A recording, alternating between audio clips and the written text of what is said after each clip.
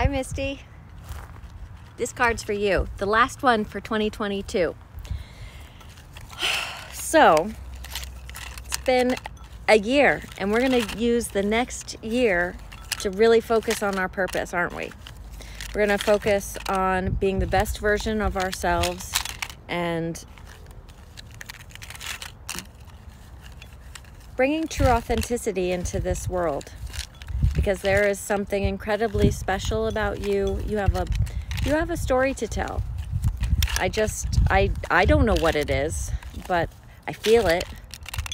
So let's see what the cards say and see if I get any backup from the universe here. All right, this one's for Misty, but if this message resonates with you, then it's for you too. All right. Thank you, universe, for what was. Thank you for what is. And thank you for what is to come. This card is for Misty.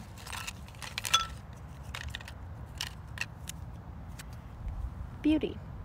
So this one is all about seeing the beauty in all aspects of life. Even when maybe the feelings aren't the greatest, there's beauty there. There are lessons to be had there. There are reasons why. And if you go into every situation, every single situation, no matter what, going, there's a reason for this, and it's going to benefit, the reason is going to benefit me and humanity and my circle, the universe, for all of time, if I learn how to handle this as the best version of myself. That's how you will see immense change. You will see immense growth. You will find immense healing. It's a really powerful, powerful card, a powerful message. Let's just read it real quick, just so you have the words from the book.